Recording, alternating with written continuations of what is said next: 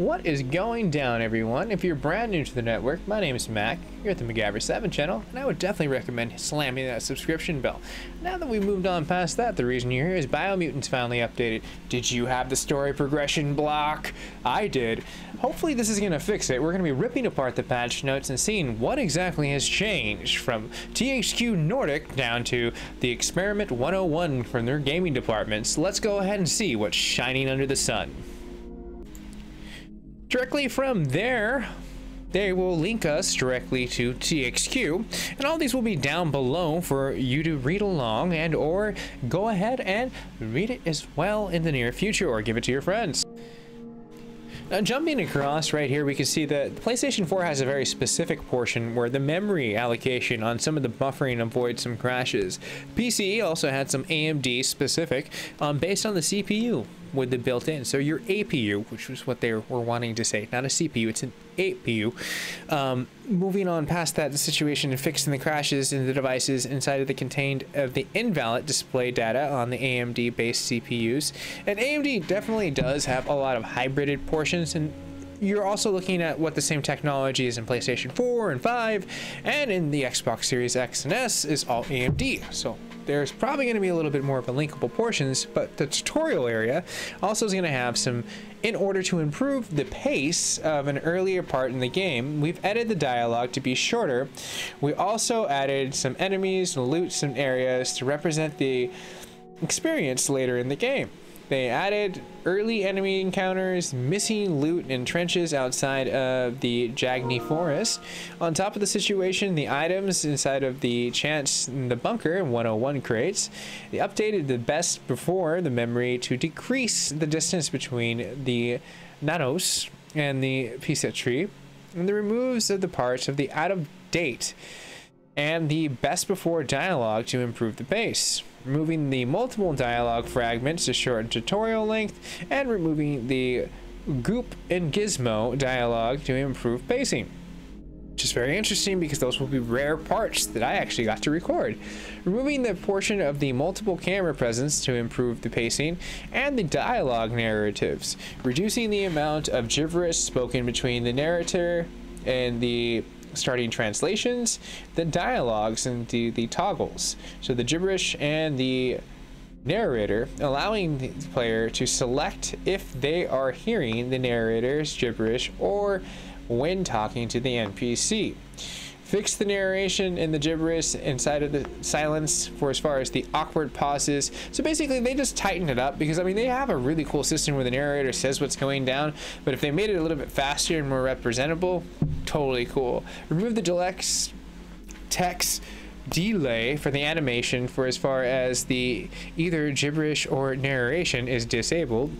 And on top of that, the difficulty settings, the extreme difficulty settings, where enemies damage and attack the rates is further increased.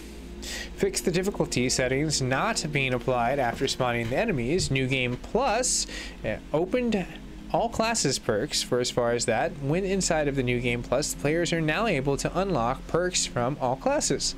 Settings inside of the motion blur sliders in the setting portions, also on top of the camera and the adjustable.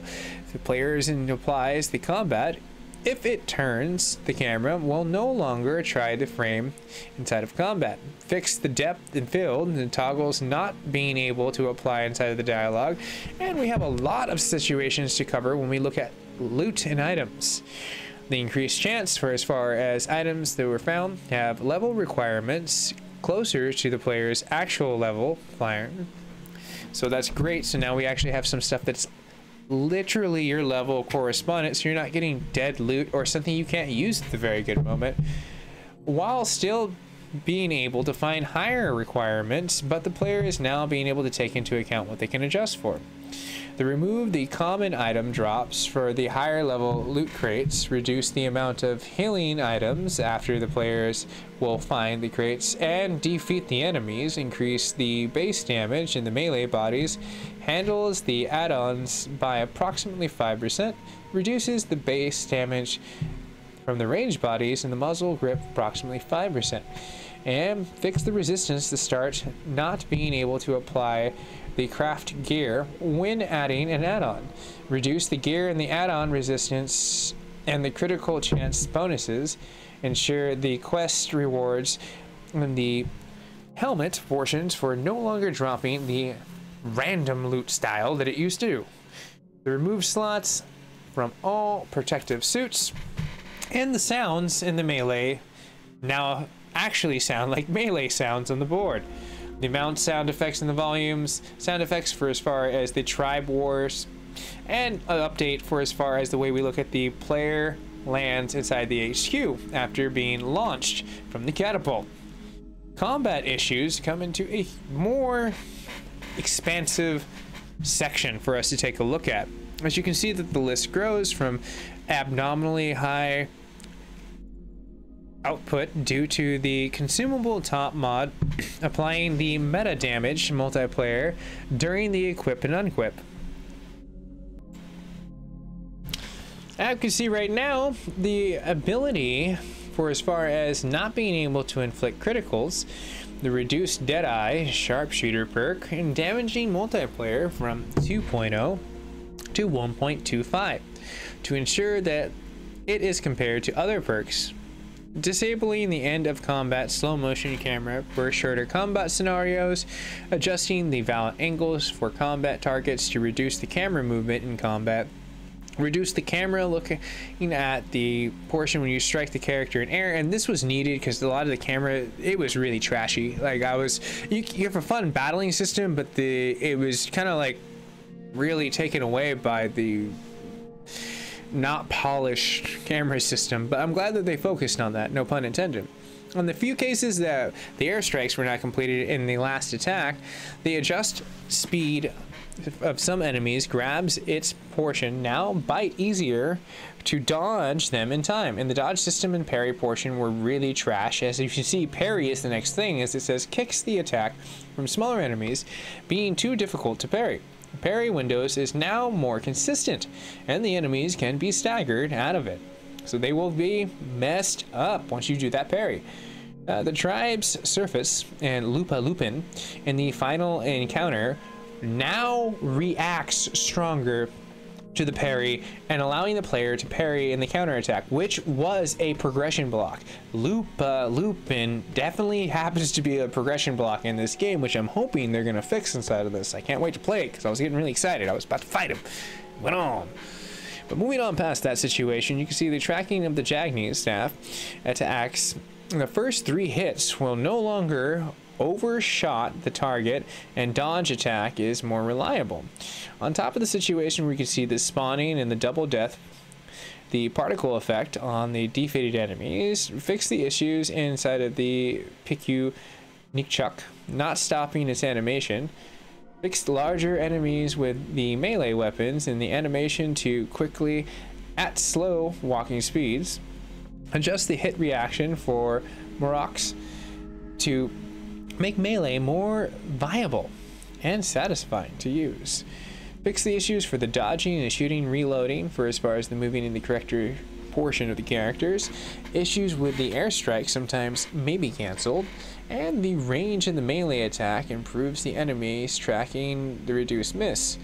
Fix issues where the melee gap closed would sometimes overshoot, and fix the backwards attack for crushing weapons resulting in a miss most of the time. Adjust the animation for unarmed and glove attacks to be fastest, and fix the issues where the players would sometimes be stuck underneath large enemies after being knocked to the ground. Added the ability to slide underneath the legs of the Titans, and fixed the issues of the players would sometimes get stuck inside of the enemies after the Volt or the leg slide move. You can see that the players would get stuck inside of the enemies, and after the airstrike it would be initiated, the adjust sound of the rumble effect and successfully parrying and improves feedback. The fixed issues when the airstrike would cause enemies to be launched very far, and the improved portions of the jumbo puff and the throwing. Quest achievements. Right now they have a lot of situations going on for as far as the game progress not being 100% unable for the single playthrough. It also fixed the back to the roots quest sometimes not being able to be completed. On top of the tribe war flows to be most robust, and the old world gadgets trophies to be unlocked correctly. Some crashes that came along with it was the crashes when the moving objects in the area and using telekinesis. The UI gets a polish inside of the new weapon, and the Wang Fu is now unlocked when the player has crashed a new weapon, instead of being unlocked when looting individual components. Added the correct fast travel lock, the message will attempt to fast travel, climbing the ladder or following. Added the mercenary DLC indicator to the menu, added the drop back to the QET to improve the readability in the light background, moved the comic book effect to ensure the encounter of the QET prompt invisibility, and the situation of what we can see is the reversed hypoxia warning percentage value to be consistent with other zones. Added the fading to enemies and friendly markers at a 30 millimeter distance, not millimeter, meter. Millimeter, that'd be nothing. Meter distance to reduce the HUD of the clutter. Looking at the situation of the world, it comes into several portions where we can have objects in the suburbia as they are tried to the mode quest could be caused to the confusion. Replaced a couple of NPCs tasks that didn't work as intended, added missing no rain volume to the sewer entrance at an oil field to prevent indoor rain effects. The Subnautica station is now fully covered by the correct post-process volume, improve the look for the indoor puddles, fix the issues where the players were able to fall through the world inside of the Myraid Fortress, also on top of the falling through with the Anakti outpost. You can see where the bigger oil planes were possible to walk on, and the oil fields in the monster's presentations camera being triggered underground. Fix the area object for as far as the gutterway 6G, counting incorrect amounts of superb loot. And as we come towards the very end of this very long patch note, which seems like they just literally re-released the game with a new polish, you can see that it disabled the fast travel when jumping inside of the water. Issues for as far as the unspeak Wang Fu caused the NPC to fall through the surface instead of drowning. You also have the rocket NPC stuck in the air after exploding. The rocket NPC also inside of the particle effects popping when being removed, and the adjusted freefall duration needed for the mounts to trigger a hard landing. The abrupt check in the labels inside of the puzzle incorrectly being displayed as loot chance instead of intellect. Fixed infinity jumps. The infinity jumps now inside of those photo modes. For as far as the fireflies not spawning narrow when caught, the child's memory being auto-completed when open inside of the photo mode.